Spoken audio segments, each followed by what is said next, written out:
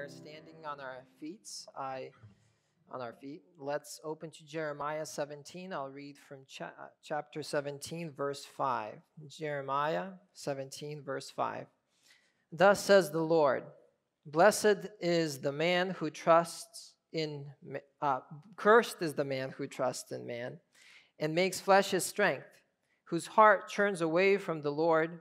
He is like a shrub in the desert, and shall not see any good come. He shall dwell in the parched places in the wilderness, in an uninhabited salt land. Blessed is the man who trusts in the Lord, whose trust is the Lord. He is like a tree planted by water, that sends out its roots by the stream, and does not fear when heat comes, for its leaves remain green, and is not anxious in the year of drought, for it does not cease to bear fruit. The heart is deceitful above all things, and desperately sick. Who can understand it? I, the Lord, search the heart and test the mind, and give every man according to his ways, according to the fruit of his deeds. Let me pray. God, thank you for your grace and mercy over our hearts. Bless your word, bless your truth, so that your name will be proclaimed. Prepare our hearts to hear your word, proclaim your truth to our minds. We oftentimes are so self-focused. Teach us, lead us, let your name be glorified. Amen. You guys may be seated.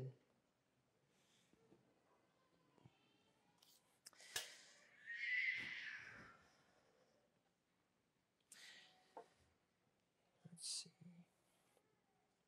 So we started a series in our church because we finished Genesis, right? Well, the first 11 chapters of Genesis, and we started a series entitled Change and Growth, and last Sunday. And our main goal in this series till, the Christmas series, and then January we'll start a new book, is to answer the question, how do we change? How does a Christian change? How do we become more like Christ?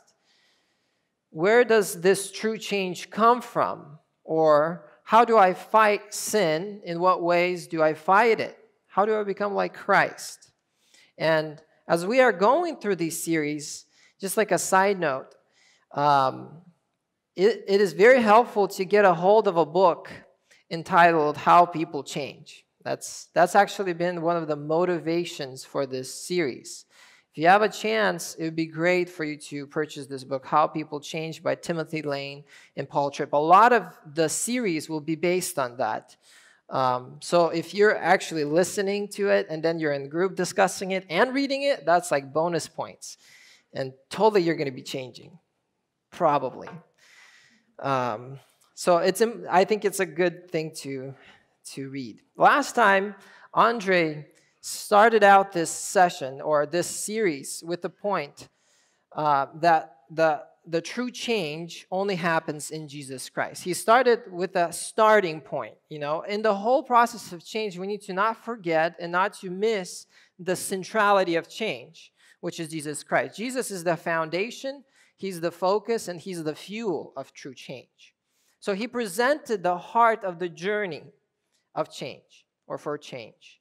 And today, in this journey for change, we will step back and we will try to look at this whole process of change through a bird's eye view, to see it over as an overview, to see how do people change, not just specific details, but the whole process of change. And then sermons following this will focus specifically on every point. And so if you don't know, you don't have to understand everything about every point, but just understand the general picture. The simple answer is we're giving you the map before you start the journey to see where do you go and where do you turn. When we don't realize that there are various pieces at play for this journey, we become ineffective in growth and change. You can't fix a crack in the ceiling without knowing the whole structure. How does the roof work? How does the structure work? And then you can focus on figuring out how to solve this. You can't help a ticking engine, right? A unique sound in the engine without knowing all its parts, how they work together, and then you can know how to fix it. You can't win a chess game without knowing how each piece works. You can't even play it without knowing how they work. So in order for you to be good at any of them, you have to know the whole picture. So it is true in our growth and change in Christ. We cannot change without seeing ourselves in light of the Bible, without seeing what are the various parts, what are the important parts for me to change on this journey. So for example, if you're battling a particular sin, right, or having a hard time with laziness, anger, frustration, oftentimes you can ask, how do I battle that sin? What do I do? How do I grow out of that? Oftentimes the advice that we get or tell ourselves is just stop it. Stop doing it. Stop desiring. Stop going there. If you have a drinking problem, stop going to the stores and don't buy those drinks. If you have a pornography problem, put a lock on your computer because that will help it. If you have a problem with anger, well, you have to love. If you have a problem for forgiving someone, well, Jesus tells you to forgive, so just forgive. These answers, they forget or they don't see the whole picture. They don't understand that the heart does not just change. You can't just stop it. The heart is a complex organism with various parts to it. We may not connect ourselves to those answers, but if you consider a particular sin in your life, how do you battle it? How do you change? Is it oftentimes a change in circumstances? Like, this often happens with many people, when you are in a conversation and it becomes heated, and you're like, just let's stop this conversation because it's going nowhere. Does that solve the context, or we're trying to change the circumstances? It's like, a child is very angry and you just give him a lollipop. Are you helping the child change, or are you just covering it up? Is it not telling yourself that from now on, I'll be a better person? Now, it's like the resolutions on the new year. Okay, I'm going to start going to the gym. I'm going to eat better, And oftentimes in our Christian life, when we finish listening to a sermon or, a Bible talk, we're pumped up. We're going to do it now. And we realize that doesn't happen. That's basically telling yourself, just stop doing what you were doing. In order for us to really change and really see fruit, in order for us to really battle sin, we need to understand a bigger process. We need to understand what the Bible speaks about us as people. How do we actually change? In Jeremiah, this is a great passage that points to various facets of change. Actually, the change that happens in our hearts is actually a bigger story of our life. This passage just captures it really well in simple points. If you noticed in Jeremiah 17, the context of this passage is God is speaking to the nation of Judah about their sins. Because in this time of history of Judah, they're not doing so great. Israel is almost conquered. Judah is in this phase, like God is basically telling them he's going to judge them. And they're going to experience his wrath. And then we come to our passage. And God is as if forgets Judah for a second and just points to a concept, an idea. He points to an idea why Judah's going to fall. Why are they going to wither away? And the main emphasis in this whole passage is because they left the Lord, because they're not trusting the Lord. And because they're not trusting the Lord, they will destroy themselves in this desert. If you notice, there are a couple of pieces at play here. There are two different people depicted as trees. Both of them live in the desert under scorching heat. One of them does not trust the Lord, but trusts himself or trusts other people. And as a result, he withers away in the heat of the sun. He's going to be like a thorn bush. Yet there's another person who does trust the Lord, and in his trust, the passage elaborates that his roots go to the water. His roots go to the streams of water. And no matter the sun, the desert impact on his life, this person is able to bring fruit. So the whole point of this passage is without the Lord, there is no way to survive. Because all people live in the desert. And then he concludes this passage with an emphasis on the heart to show that the people don't have a good heart. They have a sinful heart. So this passage brings out important principles or important elements of this map of change. So the first thing that we see that we have to outline is we live in a broken world. We live in a broken world. Notice that both trees are in the desert. Both trees experience the heat of the sun. No one is escaping the problem of life. We can't say the reason that the tree that was bearing fruit is because God planted it in some jungle. No, they're both in the desert. Where there is dryness, there is nothing. There is sun baking them. We can't say because God is shadowing them and somehow there's unique blessings over their life and that's why they're able to withstand. They're both experiencing pain and sufferings, the same. The difference is their root. The question that we should ask and step back from this text a little bit is why is the world broken? Why are we under heat? Why are all the people experiencing pains and suffering? Well, the answer is very clear, starting from Genesis that we've studied. Sin infected the world that God created. It spread its wings and made all things bad. In Genesis 6, we read, "The wickedness of man was great, and every intention of his heart was evil continuously." The precious creation turned from experiencing the blessings of life, and now because of sin, it's undergoing curses and sufferings of life. The peak of creation, mankind rebelled and is doing wicked things. Nature has lost its flavor. It started to have bad things in it. Tornadoes, monsoons, tsunamis are making it problematic for people to live. Animals are a problem as well, eating everybody. People are a problem as well because it's in the human heart that sin has landed as the source of all wickedness here. Sin distorted our world and caused many problems.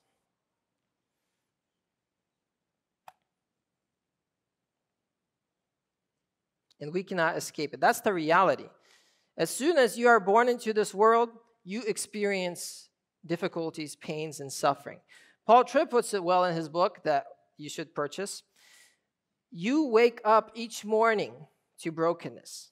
The frustration, decay, and pain you experience are not signs that you have been forgotten, forsaken, or singled out by God. They are normal for everyone who lives on this earth. Sin has frustrated the cosmos, and none of us will escape it. We live under trials and difficulties, every single one of us. We have difficulties in our families, every single one of us. Even no matter how good you look on Facebook, you have problems. We have problems with our coworkers, our bosses. We have problems everywhere. There's emotional challenges with children, governmental problems, persecutions. Hopefully the law doesn't pass, right, that we're all voting for. So there are problems everywhere. We're all under heat. And so the reality is this: you cannot escape it. You cannot escape the heat in your life. And God is calling you to produce fruit in that heat, to be like Jesus.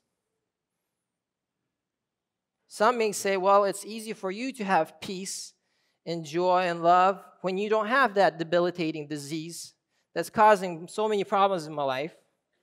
Some may say, well, you know, you can be so happy because and serve God because your child is not in sin and doing a lot of horrible things. Some may say, well, you have all things figured out at your job, you have a good job, but I'm trying to make a living here, and I'm suffering here, and I can't figure out my life. Yet if we look at the life of people, those are excuses. I understand that various people suffer various trials and difficulties, and some are very difficult, especially physical difficulty. I work in the hospital, I know. But that does not excuse a person from not becoming like Christ, not growing and producing fruit, because we're all in some way under heat. Even the most wealthiest nation, America, and the most healthiest, hopefully, has many problems. People have financial problems, health problems, many issues.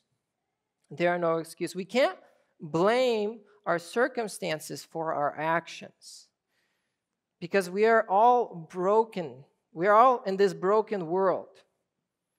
Our goal is not to avoid the heat, because we can't. Our goal is to live in the heat with Jesus Christ, becoming like Him, to love when it is difficult to love, to exercise self-control when the lust of the world is like a magnet to our hearts, to have peace when the war is raging outside and inside of us. That's what God is calling us to do. Jesus teaches us to separate from sin and be trained in righteousness in our struggles. Change happens in the mess of life, not in perfection. You won't find a perfect boss. You won't find the perfect time. You won't find the perfect church. You are called to change and grow in Jesus Christ where you are. You should never think of the future. Well, whenever I'm becoming like that, then I'll really start doing this Christian thing. God is calling you to live now.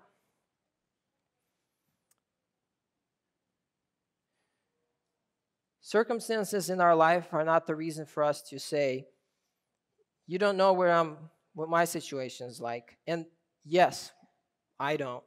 But there is someone that does. Jesus Christ came into this broken world. He experienced the pains and the sufferings of this life. And He never sinned. He lived among us. And He went on the cross, and He took on the sins of mankind on Himself. And He is on the cross suffering. This is the only way for us to be saved. And we, the people, spit in His face, curse His name. And what is His response?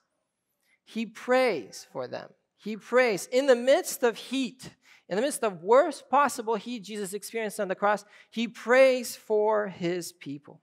He prays for us. So we need to keep that first part in mind, that we are a tree planted in the desert. That is where change happens. It will never get better.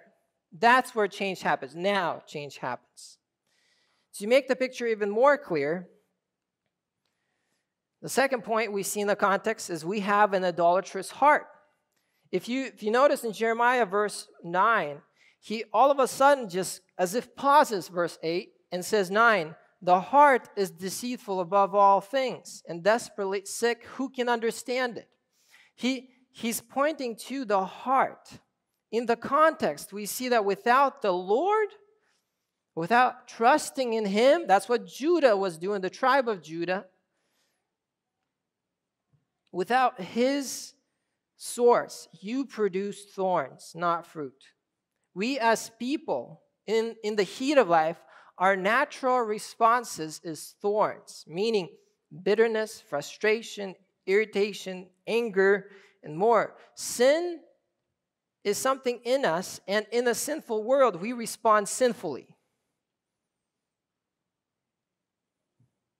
The hardships in our lives do not make us respond sinfully. Rather, the hardships in our lives bring out our hearts, and which is not really pretty. When someone steps on our foot, we get mad. Why? Because of our hearts, not because of the situation. When we get diagnosed with something bad, we lose desire to function and joy. Why? Because of our hearts, sinful hearts. When someone said something wrong about us, we are super defensive. Why? Because of our hearts. When our children are out of control and we get angry, why? Because of our hearts, because of our sinful hearts. Jesus says in Matthew 15:19, this passage that everybody should know, for out of the heart come evil thoughts, murder, adultery, sexual immorality, theft, false witness, slander. We act sinfully because we are sinful. Our hearts are sinful. But it's important to make this emphasis here. As Christians, how does this apply? Well, usually we call this passage and we tell people, you need to repent, come to Jesus. But what does that say to Christians? Do Christians have a sinful heart? Do Christians sin from their heart? We know that Jesus gave us a new heart. He ripped the heart of stone, gave us the heart of flesh. We are sensitive to Jesus. Jesus freed us from sin. We are no longer slaves. Yet we also see various desires that come from our hearts that are contrary to God's desires. We see that our redeemed hearts, there are idols in our hearts. Actually, if you remember 1 John 5:21, which is the last verse of the whole book of 1 John, it's not a big book. He says, little children, keep yourselves from idols. And it's funny because he says this to little children, meaning believers, keep yourself from idols. That means there are idols somewhere. But in the whole context, in the whole book, he never mentions physical idols. He always talks about the heart, meaning our hearts, redeemed hearts, they are prone to wander to things that is not God, to idols that don't satisfy. God keeps us, He holds us, He cleans us, He does everything, and yet we are oftentimes foolish and weak and run to things that don't satisfy. You know that famous song, Come Thou Fount of Every Blessing. There are these amazing words. Let thy goodness like a fetter bind my wandering heart to thee. Prone to wander, Lord, I feel it. Prone to leave the God I love. Here's my heart, O take and seal it for thy courts above. We are set free. We are saved in Jesus Christ, and yet we still have an idolatrous heart that is oftentimes rebellious, that oftentimes is not thankful for the salvation, oftentimes finds satisfaction in things rather than the Creator. That's the heart that we have. In James, read chapter 4, he says, what causes quarrels and causes fights among you, which is to the church? Is it not that your passions are at war within you? You desire and do not have, so you murder. You covet and cannot obtain, so you fight and quarrel. You do not have because you do not ask. There is a fight in our hearts.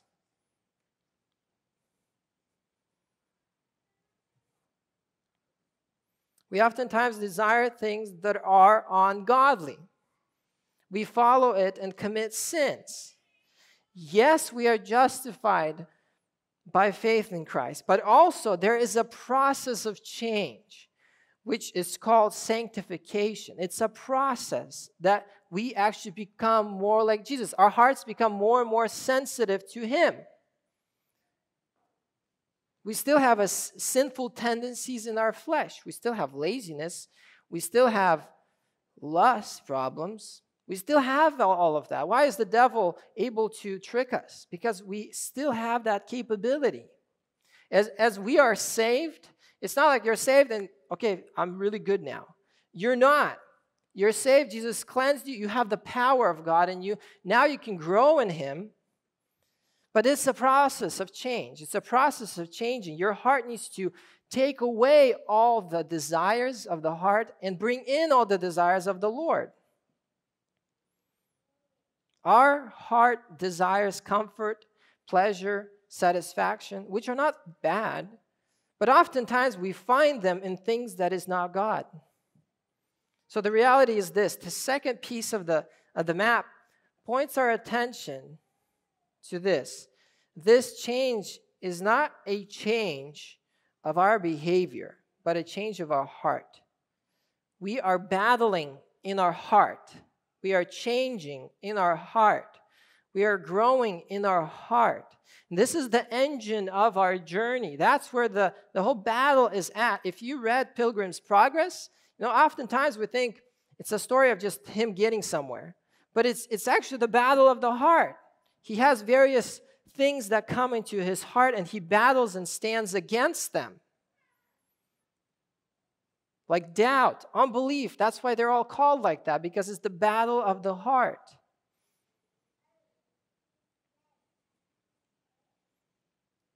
We need to realize, knowing the first point, that difficulties don't cause the behavior, don't cause us to do bad things. Difficulties bring out hard responses to those situations.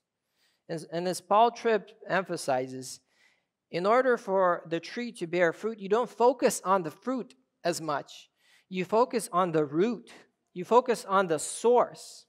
The tree will never produce good fruit with the being rotten side.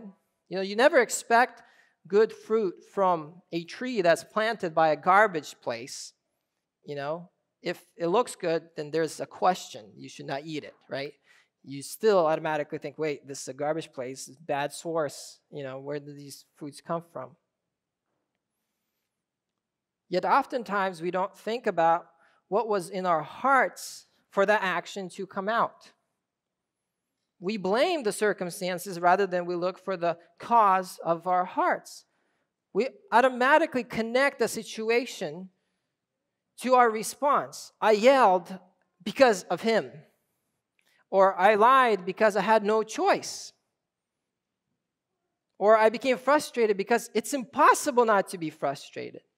We connect it to the circumstances rather than saying, why did I become frustrated? What's in my heart? Why did I yell? What's in my heart? Because that's where the fight is on.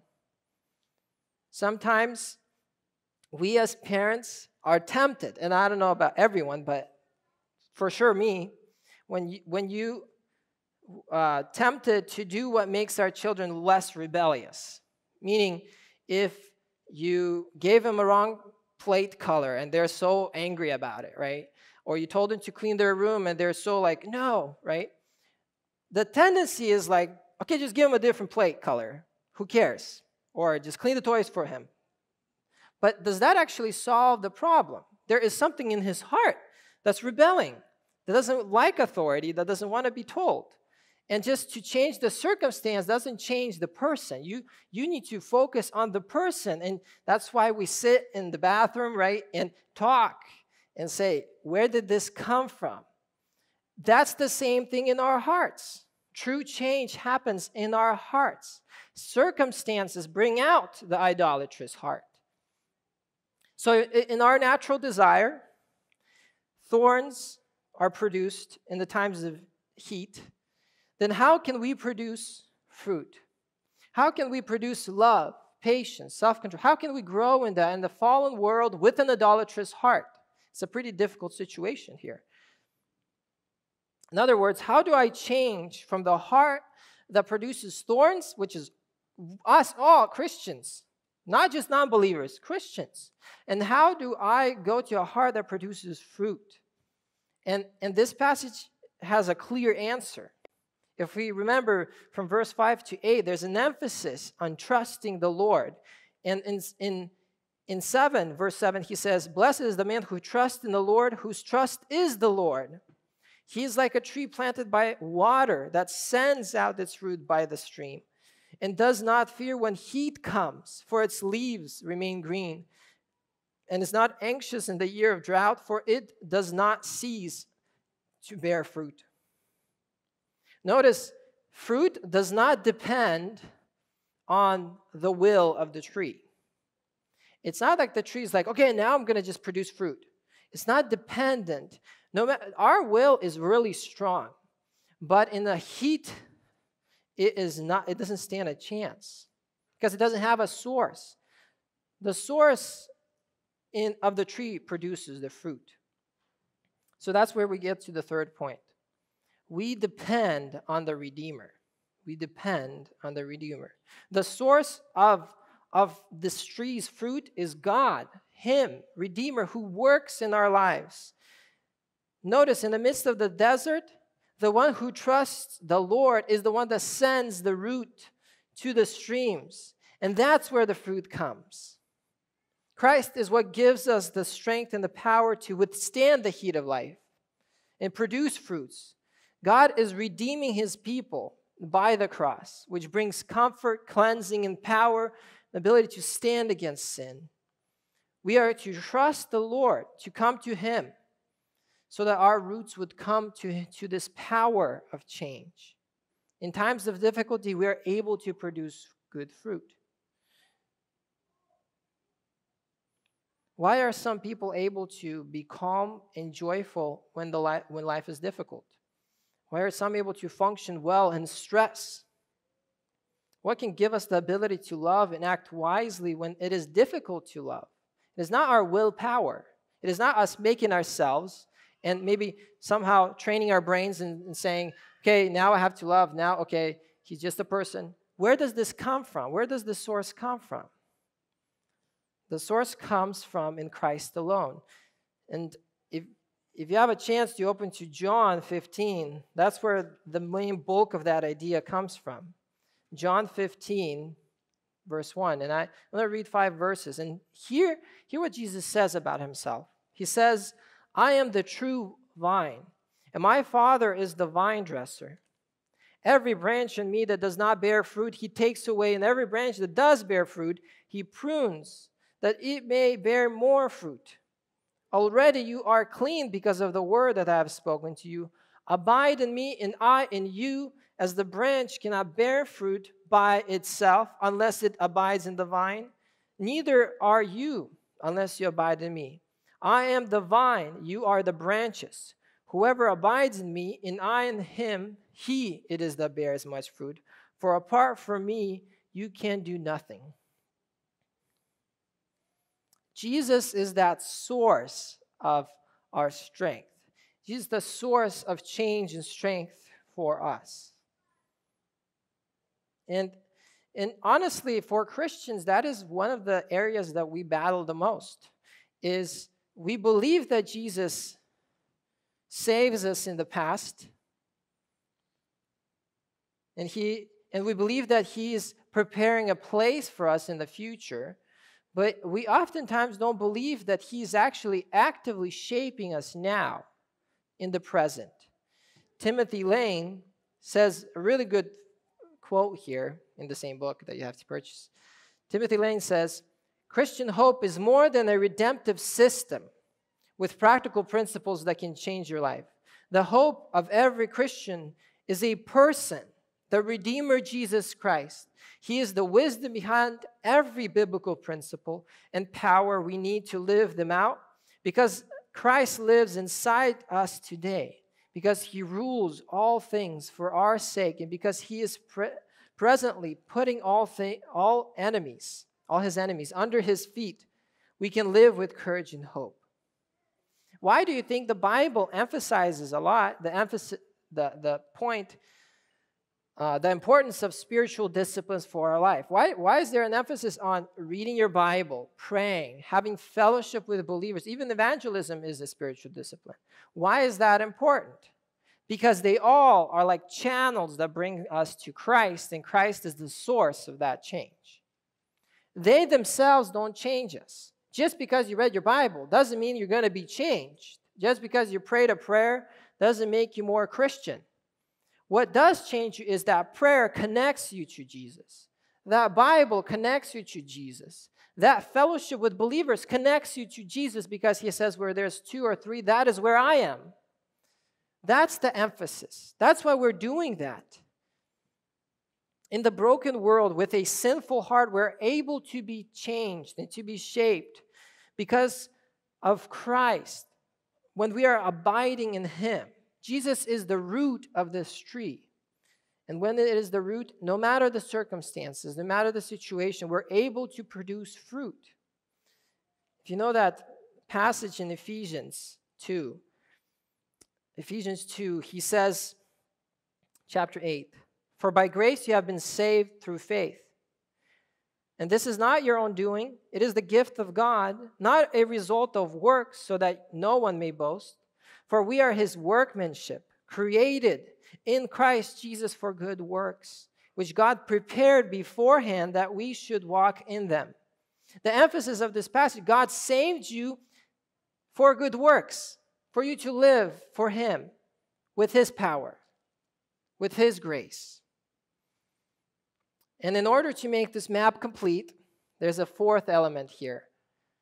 So not only do we live in a broken world, we have an idolatrous heart, and we depend on the Redeemer, but we actively grow in Christ's likeness. We actively grow in Christ's likeness. If you notice in verse 8, it's not an automatic thing, like you're by the waters and you produce fruit.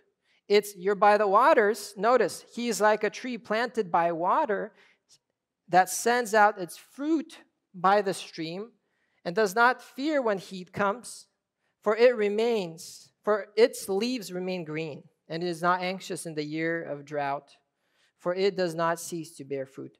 This is a process. When we are in Christ, we will produce fruit. Fruit is the person's new godly response to difficult situations, resulting in God's work in his heart. Fruit will be there if the root will be in Christ. And the emphasis here is trusting the Lord. Notice in 2 Peter 1:3, there's this emphasis, his divine power has granted to us all things that pertain to life and godliness. In Christ, we have all things to live a life of godliness. And yet, it's important to pause here and understand that fruit does not just come by itself. Fruit does not just come out. We just sit there by the streams of water and maybe sleep there, and we see fruits in our life. That's not how it works. There's a lot of effort on our part to have that fruit. Jen Wilkins recently posted on her, wherever she posted, this interesting quote, and my wife gave me that idea. While your justification costs you nothing, your sanctification will cost you everything. While your justification, your salvation costs you nothing, but in the process of sanctification, you have to plug in all your effort, every single bit of it. To produce fruit is effort on our part as well. We don't just sit around waiting for Jesus to come, because there are forces at hand that deceive us, that want us to drink from other sources, that want us to do other things, and we are to actively cut them out, to get them out of our lives, and to reaffirm and restore the main source of our life, Jesus Christ. It's an active process. We actively are putting off sin and putting on righteousness, godliness. The tree needs to be nurtured. The tree needs to be cared for. The garden of the spiritual life needs to pull a lot of weeds out and plant a lot of seeds in. In Titus 2:11, there's this emphasis on training. Notice what he says. For the grace of God has appeared, bringing salvation for all people. Actually, I have that slide. For the grace of God has appeared, bringing salvation for all people, training us to renounce ungodliness and worldly passions, and to live self-controlled, upright, and godly lives in the present age. The grace of God trains us. And notice, it doesn't say causes us. It doesn't just cause us to be godly and to fight sin. It trains us. And this emphasis is sweat and a gym, right? The word training is in Greek gymnasium. And what do you do in the gym? Stare at yourself in the mirror? Some people do. But actively, what do you do in the gym? You train. You sweat, you pull those bars, you do those exercises, and you do it on and on and on, and then you see fruit. And that's what the grace of God does. It trains us to renounce ungodliness. It trains us to put away those things, and trains us to put on self-control, to say no to ungodly desires. Why can't we see fruit? Well, because it takes time and effort. It's a process. To bear fruit takes discipline in spiritual disciplines. It's a process where we are active. God is doing his work, and we are actively like co-workers with him in this work. So our main goal for this sermon was to give a bird's eye view of this picture, to understand what is going on in this process of change. What makes us change? Change and growth in a biblical context is a little bit more than just saying, just stop it. It's much more than that. To change, it's a whole process at work. We need to keep that in view as we are on this journey. So the first thing that we notice, we live in a broken world. As challenges come our way, we don't blame them for making us sin, but rather we stop and we realize, what does this situation say about my heart? What are my heart desires? What are the idolatries of my heart? Why am I reacting this way to the traffic or to someone who starts rumors about me? Why do I react like that? It needs to make us stop rather than connect and say, well, it's because of that. We need to stop and say, why? Because the brokenness brings that out. We have a sinful heart. We have an idolatrous heart. We realize that our natural responses are sinful because our hearts desire to serve ourselves. Our sinful behaviors point to our hearts. We are to repent of that. We are to come to the Lord Jesus Christ in faith for his finished work on the cross, realizing that we are his children, that this Holy Spirit lives in us. We need to realize the need for a redeemer in our life. And this is not just he saved us and we're good. He saved us and we need them even more to live our life. The grace of God is active in the past to forgive us, in the future to lead us to salvation, in the present to give us the necessary strength to do his will and to fight sin. We are to abide in Christ. He is our source and his motivation for our change and growth. And lastly, we are actively to grow in Christ's likeness. 2 Peter 1:5-7 says these words, and I'll finish the sermon with this passage. For this very reason, make every effort to supplement your faith with virtue with knowledge, and knowledge with self-control, and self-control with steadfastness, and steadfastness with godliness, and godliness with brotherly affection, and brotherly affection with love. Amen. Let's pray. Let's stand and pray. God, thank you for your glorious grace. Thank you for being our God. Let us realize what you are speaking to us in your word, how change is a bigger thing than oftentimes we take it, Lord. We are oftentimes shaped by the world and the way the world thinks, Lord. Teach us to think the way your word says, Lord.